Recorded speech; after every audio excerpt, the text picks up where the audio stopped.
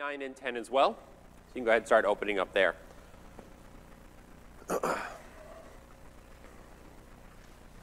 was sitting over there, and just my legs started twitching. 7 o'clock, and Charlie wasn't up there. I need every minute. I'll fill it anyways, doesn't matter how much I get. So the purpose of tonight, we're going to take a look at chapters 8, 9, and 10. We may get into 10. We'll find out how much I talk about 8 and 9. This is the consecration of the priesthood. Up until now, we've had Moses, and also Moses with Moses. And that's it. If you read back through the first 7 chapters, the Lord said to Moses, the Lord said to Moses, the Lord said to Moses, and Moses did what the Lord said. The Lord said to Moses, go tell Aaron this. So there's no communication at that point between God and Aaron. Everything's taking place outside the camp. They're in that tent of meeting that was described in Exodus. And that's where this is happening, where God and Moses speak like friends, face to face, until chapter 8. And in chapter 8, this is the beginning of actually having the priesthood. Now in chapter 8, it's still Moses' show. Really, it's not till the next 2 chapters that we get the Aaron show. So this is still the Moses show, but this is a very interesting chapter to me. Hopefully it's interesting to you, because this is how God made his priests. This is what God thought would be good symbolism. This is what God thought would be a good way for the Jews to think this through, of how someone from the common pool, because at this point Levi is nothing more than a promised, you're going to be different than anybody else. From this normal pool of Jews, how do you elevate someone like this? And so there's going to be some things here that are a little different.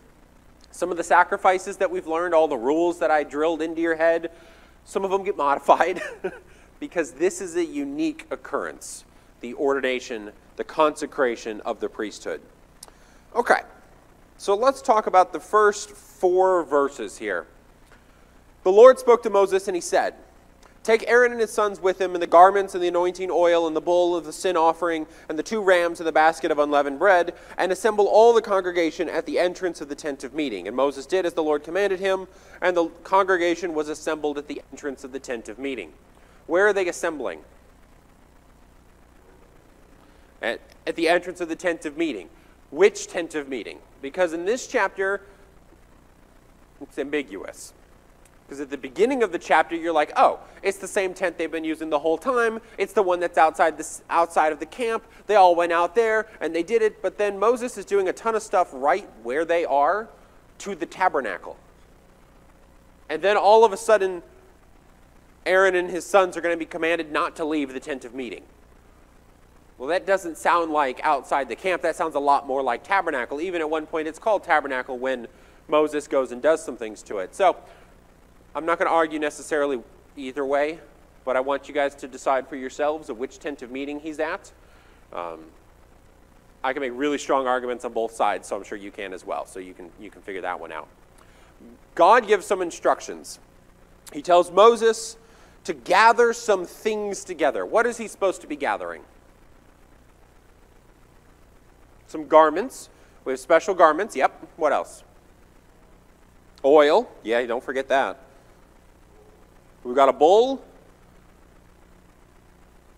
We've got unleavened bread and 2 rams. All of these things are to be brought together. So, knowing what we know, he has brought a bull of the sin offering. What kind of sin offerings could he be offering? Offering it for whom, I guess, is my question. Aaron and his sons. Aaron and his sons is one option. The congregation is the other option. Aaron and his sons is the one he's doing here, but I wanted both answers because they're both bulls. So this is going to be special. It's going to be a little different than if just the normal Jew comes and brings in a bull or brings in an animal for a sin offering. This is going to be special. You'll notice the specialness as we go along. He brings in 2 rams and a basket of unleavened bread. Because there's a basket of unleavened bread, what are at least one of the rams going to be used for? What kind of sacrifice? See how heavy did I drill it in?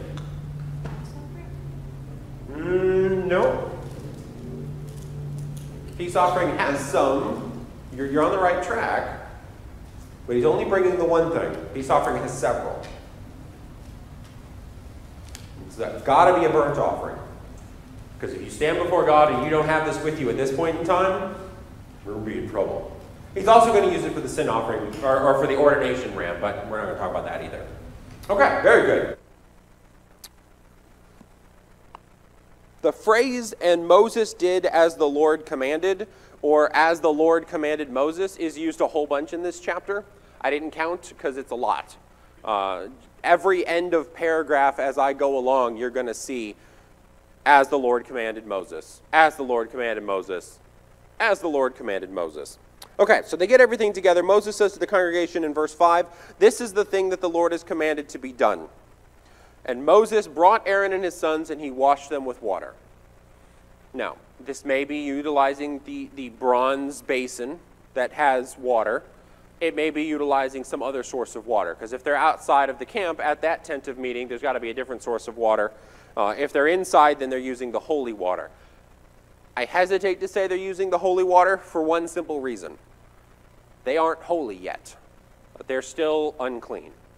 And so they've got water, they have to be washed, they have to get everything off of them. Describe for me the kind of outfit Aaron has to wear. What's some of the parts to his attire? It's from 7 and 8. Tunic. Okay, we've got a tunic, so he has a special kind of tunic that he has to put on. What else? We've got a robe as well, because he's got layers he's got to wear. All of it needs to be tied together with the sash. So we've got this binding of himself going on. So we have an underlayer, we have an overlayer, we have a sash bringing it all together. What's he supposed to put on top of the robe?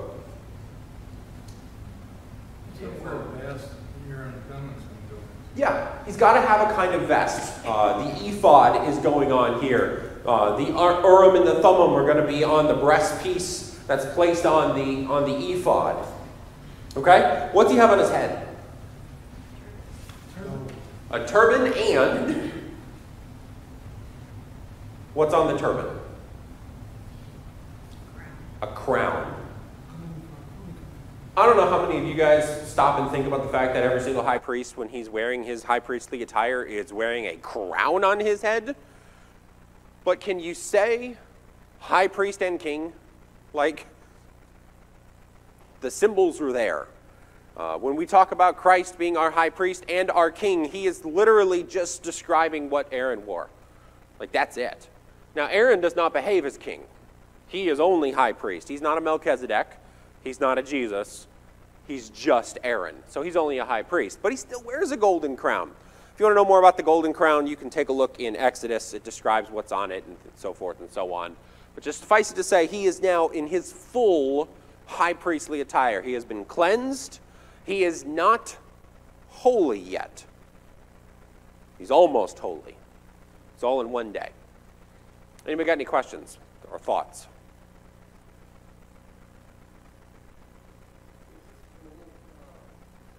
Different than the one in chapter 4 in terms of what they did with the meat? It does seem to be different, yes. Just because in chapter 4 it doesn't describe exactly what they do here. Ordination day is a little bit different for sacrifices. Yeah, you're definitely onto something there. Yeah? And if you think about it, there's a lot of religious groups, especially the Catholics, that go through this kind of ceremony with the Pope, and he wears a crown everywhere he goes. Yeah. And I'm wondering if they do the same kind of ceremony, you know, when they pick a new Pope, and he stays inside for several hours and then comes back out. I wonder if they incorporated that. They might have. It's possible. I really don't know much about choosing the different pope, other than they stay inside and they change the color of the smoke when selected. That's what I know. Any other comments? Okay. Moses takes the anointing oil. Where does he take the anointing oil? What's he do with it? Give me the first thing he does with it.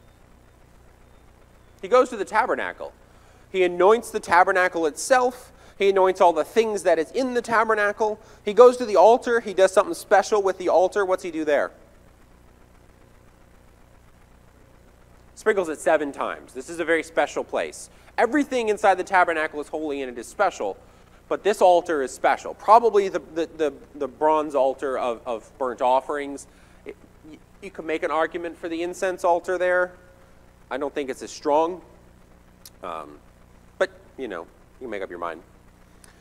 He anoints all of the utensils that are going to be used. He anoints the basin. He anoints the stand. He consecrates everything. And then he turns back to Aaron and the sons. And what's he do with the oil with Aaron? He anoints him. Now, up until now, it says he takes the anointing oil and he sprinkles some of it on the altar, probably by, reasoning. He's sprinkling it on everything else because it's hard to pour oil onto the whole tabernacle. So it's ceremonial. But he gets down to Aaron and he pours some of it on Aaron's head and anoints him and consecrates him. The anointing with oil is all over Scripture. It's just everywhere. Kings, priests, prophets, it's just all over the place, the anointing of it. This makes you special. It makes you different.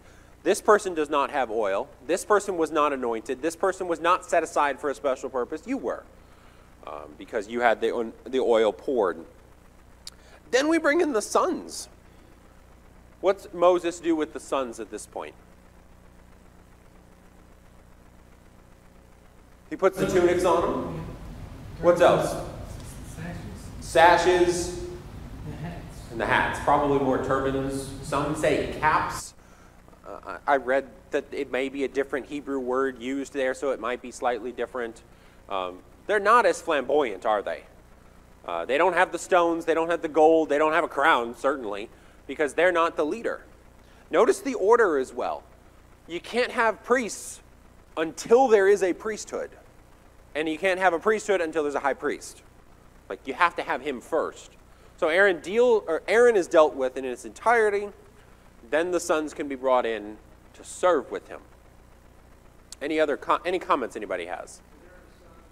Regular priests, is that not true? They're above the regular Levites, yeah. Because at this point, they're the only priests. The 5 of them. That's all they got, yeah. Yes, they're above the regular Levites. Once the tabernacle is set up pretty well, they are the ones running the show. The Levites can be involved in the setting up and the moving and the carrying and so forth and so on.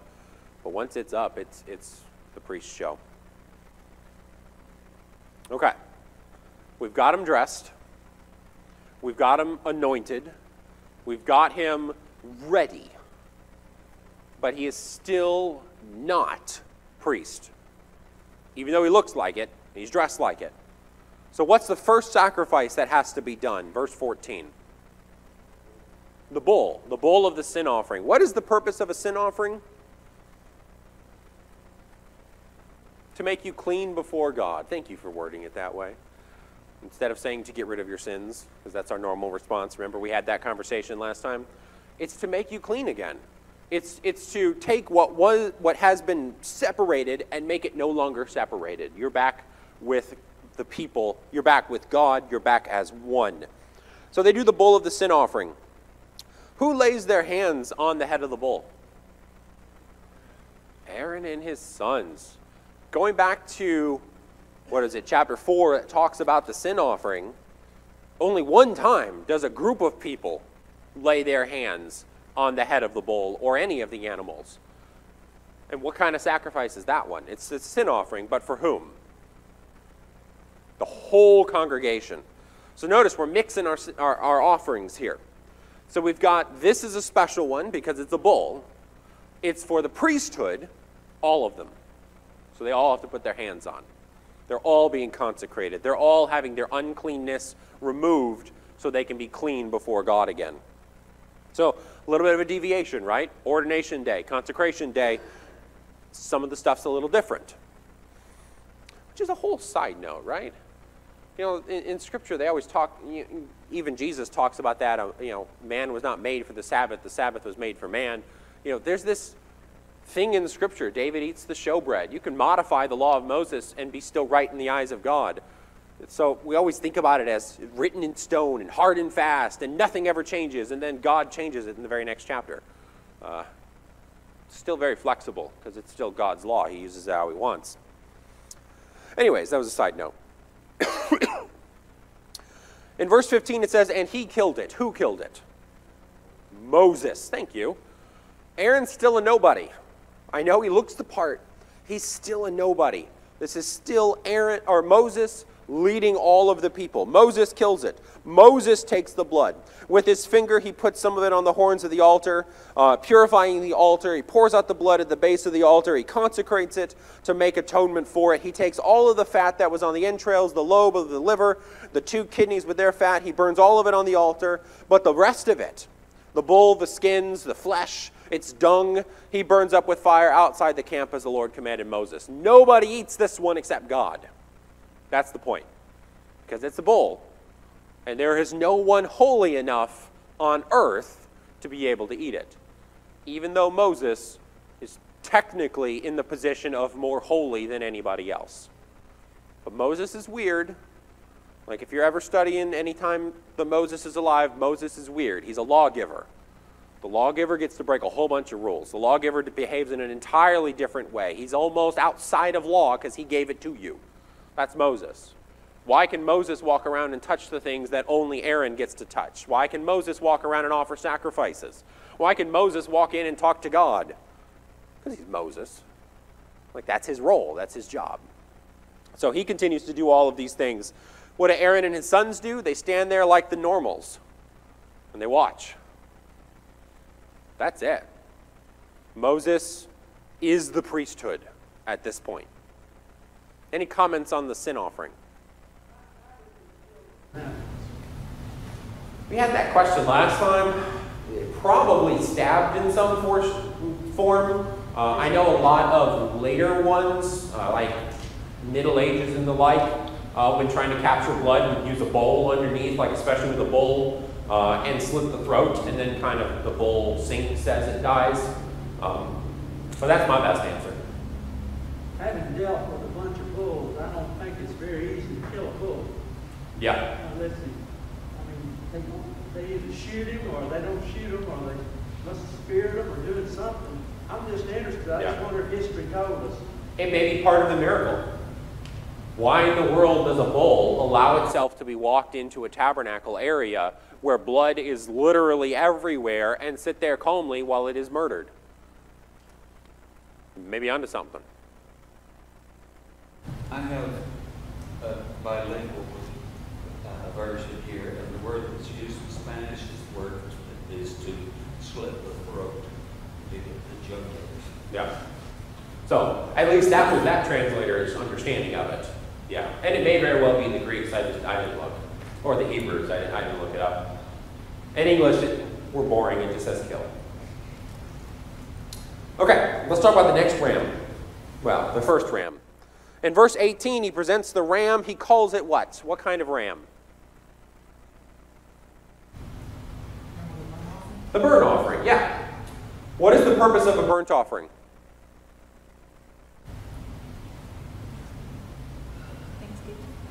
Okay, Thanksgiving definitely is involved in there.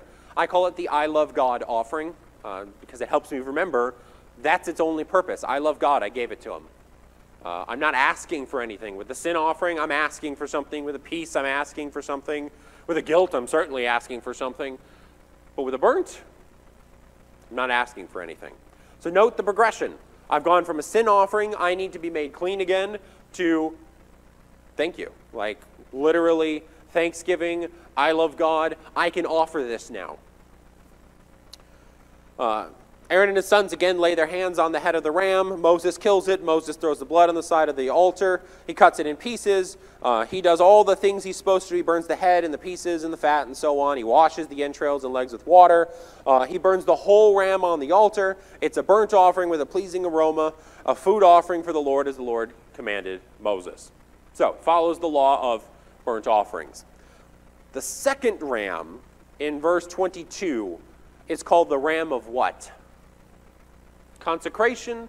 Some of yours will say ordination. There may be another word, but those are the two. I think that's good enough. This is the one that makes it so that they're going to go forward as priests. They're clean. They're in right standing with God. Now they are being made special. We haven't talked about a ram of ordination because this is the only time when they're making a priesthood. that they use a ram of ordination. They may use it when they make another high priest. You know, when Eleazar succeeds Aaron, they might have done it. We're not told. It's not recorded for us. But they use it here. Aaron and his sons lay their hands on the head of the ram again. Moses kills it. Moses takes some of the blood, and he does something incredibly novel with it. What does he do to Aaron?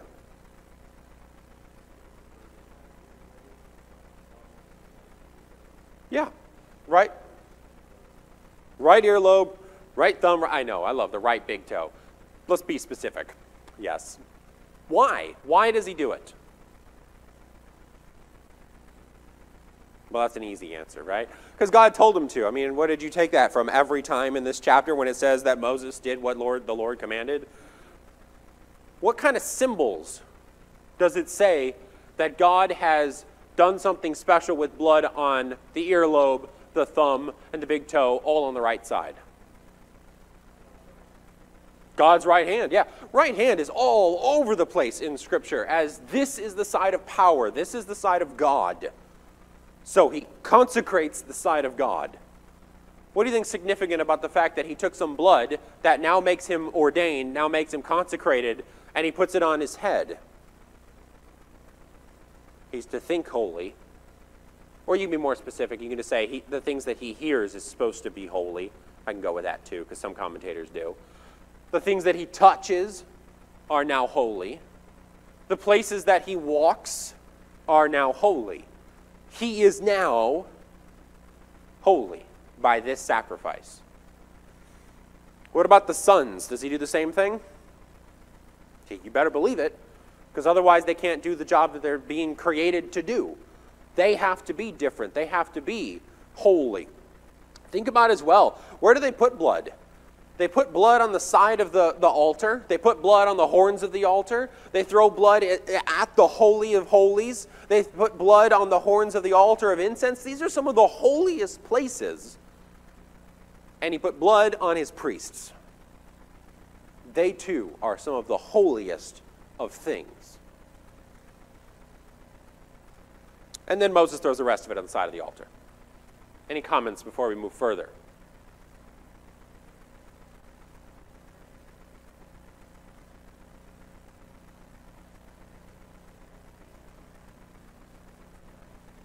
Yep. Yeah, definitely. Definitely. I said at one point, if you're reading the Old Testament or you're reading the whole Bible and you think of Jesus, it's by design. You're supposed to. So yeah, thinking of the rightness, the right hand of God, sitting at the right hand of God, thinking of Jesus that way, thinking of the fact that where he walks is holy, definitely think that way. Verse 25, he takes the fat and the fat tail and the fat that was on the entrails, the long lobe of the liver, the kidneys and so forth, the right thigh. He takes it out, and out of the basket of unleavened bread that was before the Lord, he takes one loaf. There's also some additional kinds of bread at this point. So we've got the one loaf and the wafer and so forth, because this is a wave offering that is being offered to the Lord. You can see that in chapter 2. Moses takes them from their hands. He burns them on the altar. This is the ordination offering with a pleasing aroma, a food offering to the Lord. Moses takes the breast. He waves it as a wave offering before the Lord. It is Moses' portion of the ram of ordination as the Lord commanded Moses. Isn't that cool? This unique sacrifice done in a unique way, and Moses has to eat some of it. Why does Moses have to eat some of it? Because it's holy. And he is holy. Think about that message right there. Aaron and his sons are supposed to eat of several kinds of sacrifices for the rest of their lives, because they are more holy than the people. They're in that position. God put them there. But who is more holy than the priesthood? Moses, the lawgiver. He stands alone. Sure, he gets a priesthood to help. Sure, he gets judges to help him. But he stands alone. So when we talk about a prophet coming like Moses, and that prophet is Jesus, Jesus stands alone. He is king. He is high priest. He is over there. He has done sacrifices that you and I don't even get to participate in. much less be able to carry out. He is the lawgiver. After all, do we not call it the law of Christ and the law of Moses? They're held out. Joshua does not pick up the status Moses has.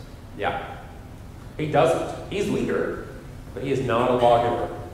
He is a Jew like everybody else in the position of leadership. Exactly right.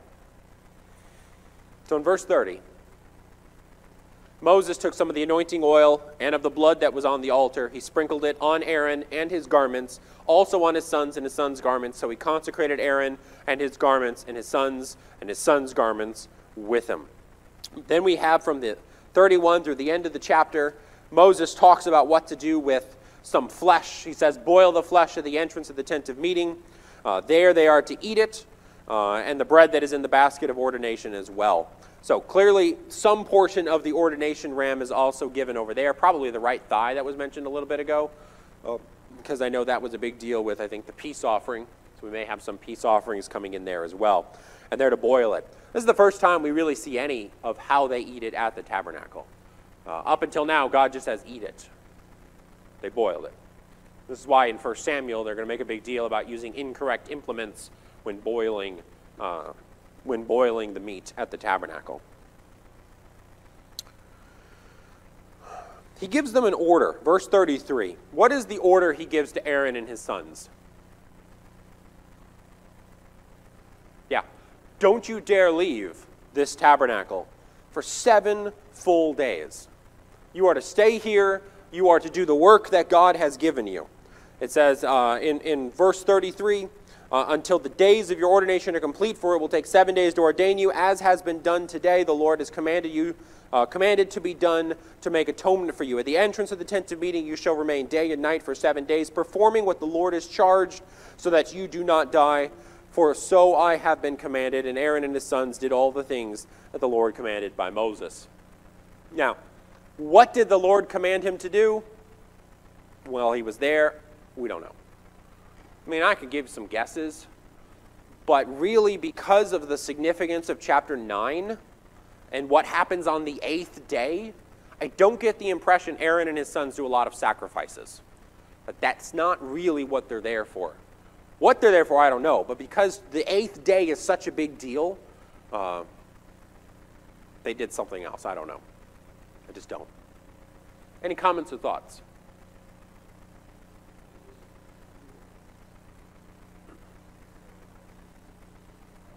Yep.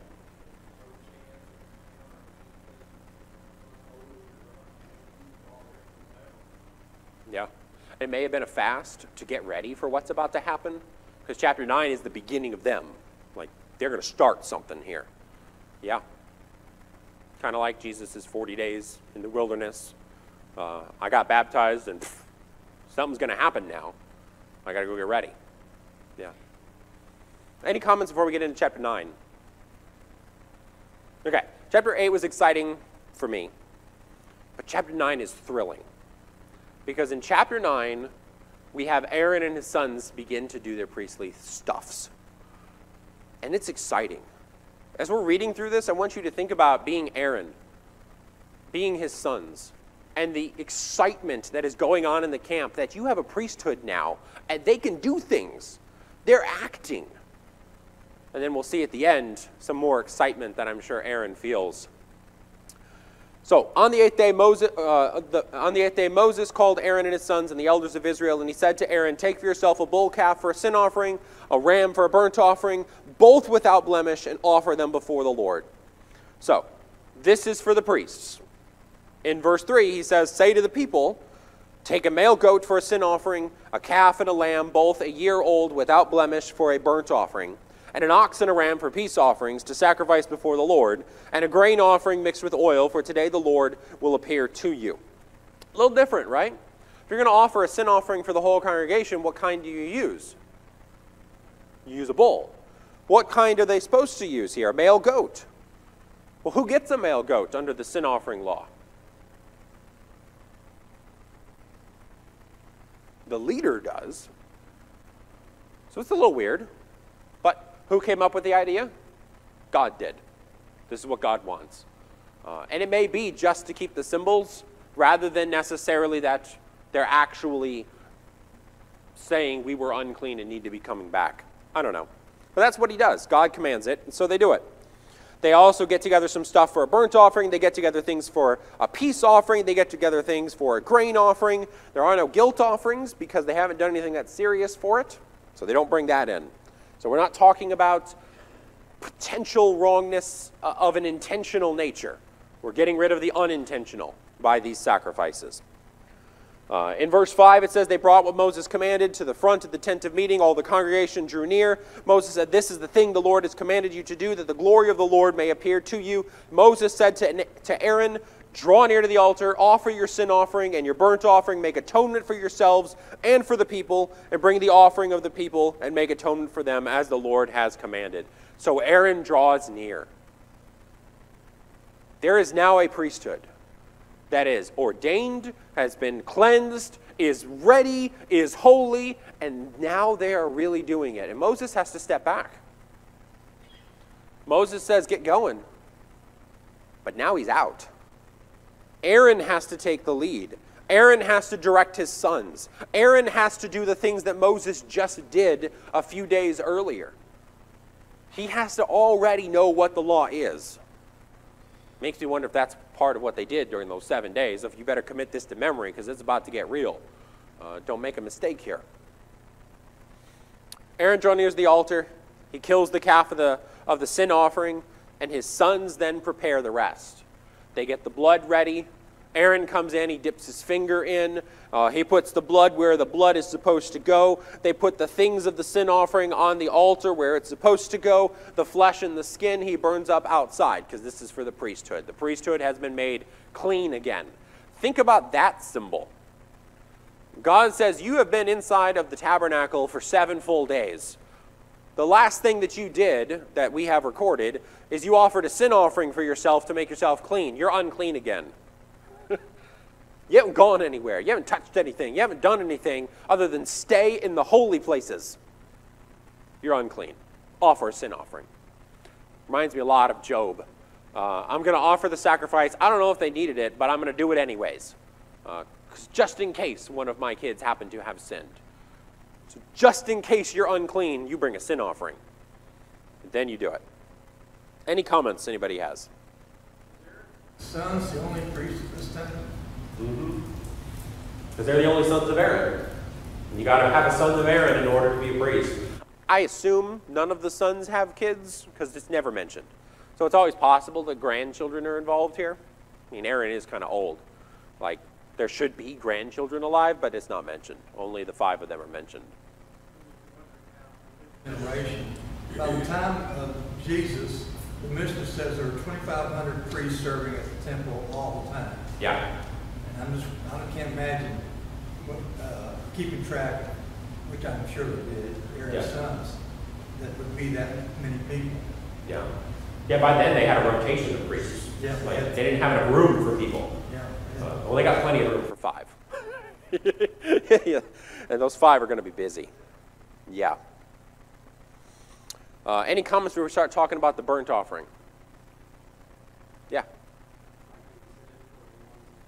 Procreate a lot. It's true. So that the more priests you have, the more the work gets divided. All the priests have to have big families. Right. Yeah.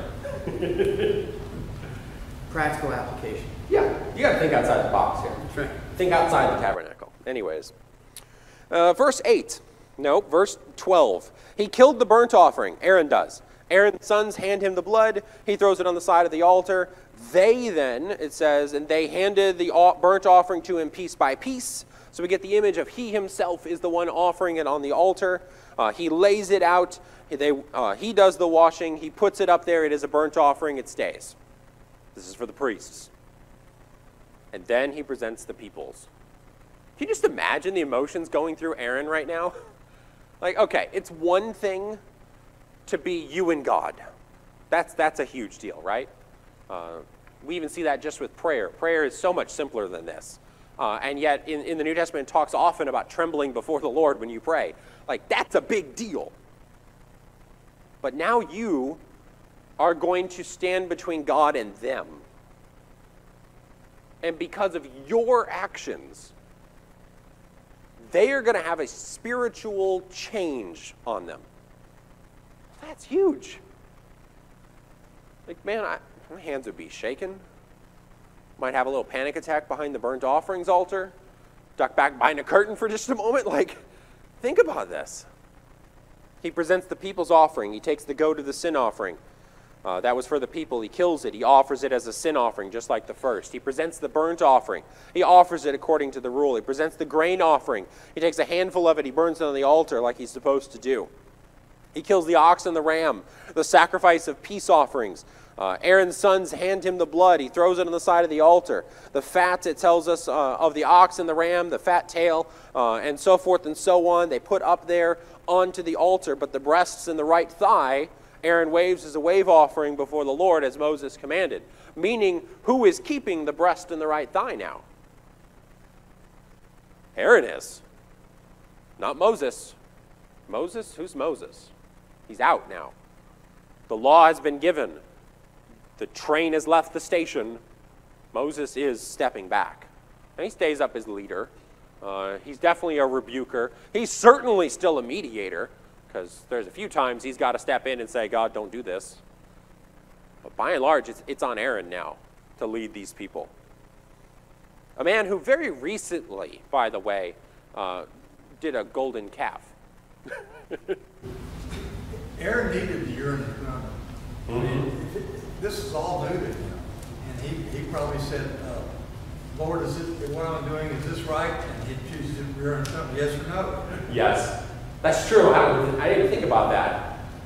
Do I put the left one on first or the right one on first? Left one? Yes. But you're right. He's got it right there because he is the voice of God. Okay. This is the first time Aaron and his sons have offered sacrifices, at the very least as recorded in Leviticus. And something unique happens. Aaron, it says in verse 22, Aaron lifts up his hands towards the people. He blesses them. He came down from the sin offering and the burnt offering and the peace offerings, meaning he came down off of the altar. That's what's being described. Moses and Aaron, they go into the tent of meeting. When they come out of the tent of meeting, they bless the people, and the glory of the Lord appeared to all the people. And fire came out from before the Lord and consumed the burnt offering and the pieces of fat on the altar. And when all the people saw it, they shouted and fell on their faces. Now, it's already on fire because they've already done sacrifices on the bronze altar. But this is new fire. This is fire coming out, and God specifically showing who he is, that he approves, and that he ate their sacrifice.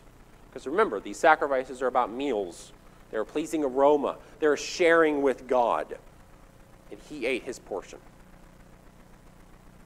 Right there, I would imagine if I was Aaron, a little bit of the weight would probably come off and be like, oh, I did it right. It's okay. We're okay. We're fine. I'm sure off Moses' shoulders too, because he's been relaying all of this.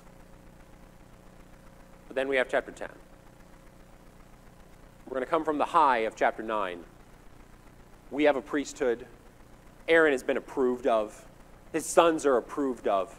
We now can come to God. We have a go-between. We have a mediator. We, the people, now have an avenue to the Lord. To chapter 10. So we got about 8 minutes. So we're going to do a little bit of chapter 10, but probably not finish it till next week. And Nadab and Abihu, arguably the only two of Aaron's sons that any of us could rattle off the top of our head without stopping and thinking for a minute and remembering Eleazar and Ithamar. Nadab and Abihu, the sons of Aaron, they take their censer, they put fire in it, and they laid the incense on it and offered unauthorized fire before the Lord, which he had not commanded. Some of yours will say strange. Some of yours might say profane fire, meaning this is not where the fire was supposed to come from. This is incorrect. They have done wrong before God. Fire came out from before the Lord and consumed them, and they died before the Lord. I don't know how long between chapters 9 and 10. I don't. I think the way Leviticus is written is that we're not to assume a long period of time. Could be the next day, offering their sacrifices. It could be they let the fire go out on the incense altar, which was never to be let out, and they're like, oh no, I got to get some fire and bring it in. There could be a whole host of reasons of why this occurred. We'll talk about one of them probably next week when we get a little further in the chapter. But the point is, they broke the covenant. They broke the law with God, and God was immediate. Why was God immediate? Why do you think? Yeah.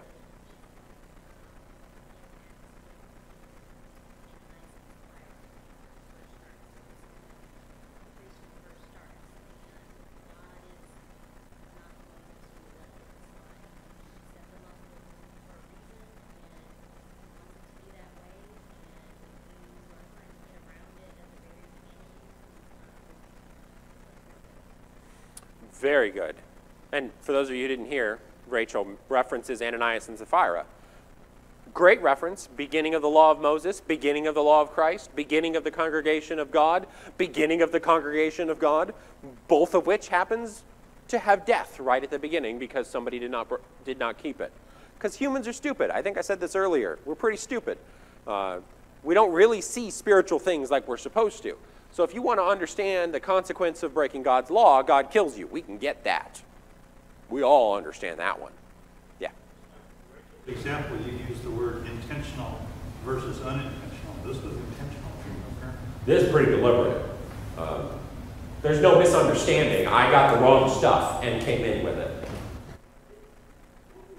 Gotten out of this too, that I think that we need to apply to us in our relationship and obedience to God, and the way that our children should obey us is, it specifically says, fire which he had not commanded them. Yeah. It doesn't say that they used the wrong fire.